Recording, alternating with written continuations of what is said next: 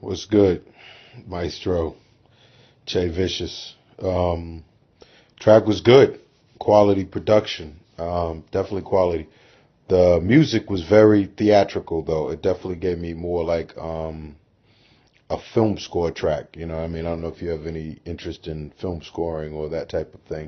It was very cinematic. I could definitely, whether even if it was a song to it, I would hear it in a movie or something of that nature or a video game. It was much more that type of production than maybe just a record, you know what I mean, in terms of hip hop. But as far as the production and the, I mean, even from the way you started it with the drums filtered and dropping in with the eights and everything, I mean, I thought the production was solid.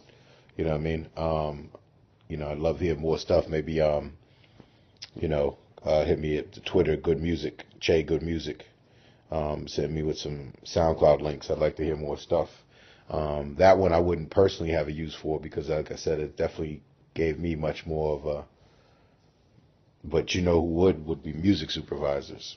You know what I mean? It was very cinematic, very very like I said, video game, um, movie, Fast and Furious type of vibe. Matter of fact, that would be perfect for Fast and Furious 7. Um, but yeah, hit me at Che Good Music with some SoundCloud links. You know what I mean? I'd like to hear more stuff. That was definitely solid though. Appreciate the submission.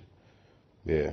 And should I even try to if you get the track to me, hit me on Twitter and we talk about it.